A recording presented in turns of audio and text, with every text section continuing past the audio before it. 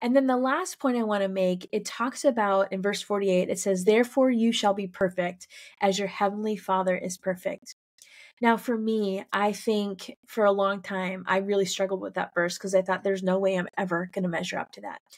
That idea of being perfect does not mean without sin. It means to be complete. It's perfect. It's a picture of completion.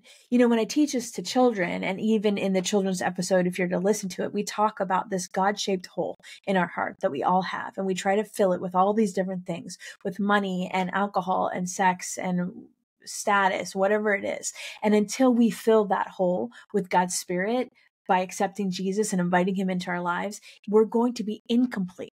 So when it talks about being perfect as your heavenly Father is perfect in heaven, it's that picture of perfection, completion. And as we invite Jesus into our heart and it permeates us from the inside out, that's this idea of perfection. Now, we're always going to be a work in progress. And until we get to the other side of heaven, that is not going to be complete. But as much as it can be complete on earth, that's what he's talking about.